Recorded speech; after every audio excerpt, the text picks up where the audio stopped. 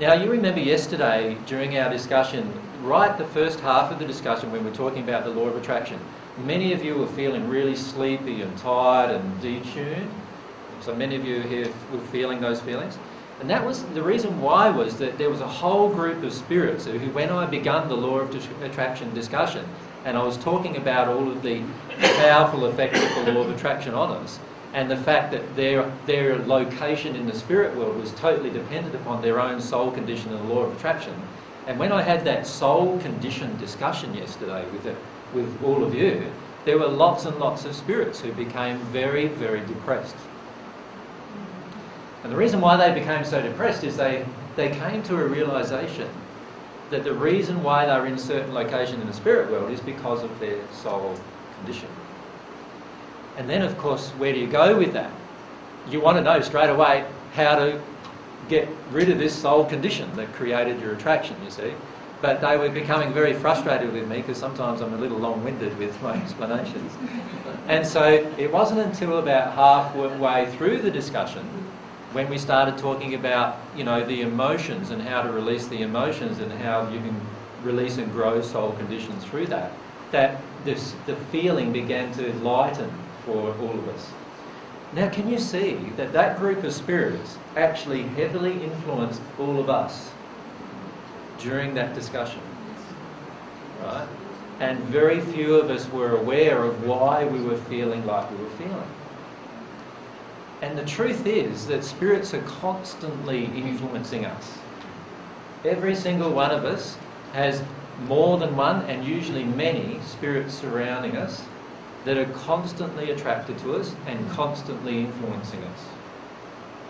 Now, of course, if you are a person who's known to be a person who can communicate with spirits, how many more spirits do you think are surrounding you? And this is why many people who have the gift of mediumship are hassled constantly by spirits, right? And so they feel under a lot of pressure, and they feel a lot of, they can't even sleep many times because they're constantly hearing voices all through the nights, and it becomes very difficult. And it's important to understand why all of those things are happening. So what happens for many people who are mediums in particular is they want to turn off the gift. Right? So many of you here have had that experience, haven't you, where you've felt these impressions come and you've had people talking to you, and then all you want to do is get away from it because it feels very, very, it hassles you constantly. So obviously the spirits that are connecting to you in those situations are not high-level spirits, are they? Because if they were, they wouldn't be hassling you constantly and keeping you awake all night. They would actually be just demonstrating love. And so what a person then goes down the track of saying to themselves is, why do I get hassled by these low-level spirits all the time who are causing me all of this, sleepless nights and damaging relationships and all sorts of things in my life?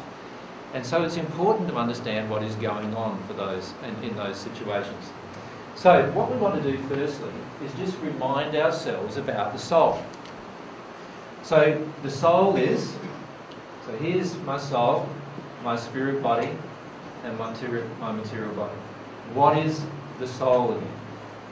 It's your passions, desires, intentions, emotions, memories, experiences. It's got intelligence as well. So it's all of those things. That's your soul. So this is your soul. Now, yesterday when we had the discussion about the soul, and we described soul condition, and the soul condition was the sum total of all of those things wrapped up together in terms of how much love there is in every one of those.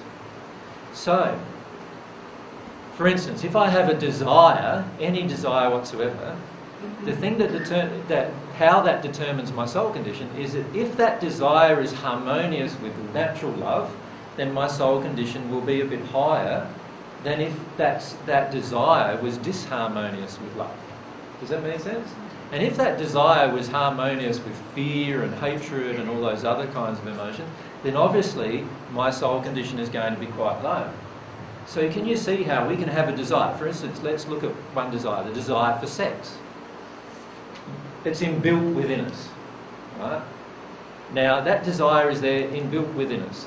How we use that desire can be completely harmonious with divine love, or it can be totally, almost in complete disharmony with love at all. Can you see just that one desire? How our soul condition may range between that great variation, if you like, of harmonious or at one with God with that desire, or totally disharmonious and totally out of harmony with all of God's laws with that desire. Now, that's the issue that we face when we're talking about mediumship as well. So we'll look at that issue. But it's important to understand that the soul is the thing of importance.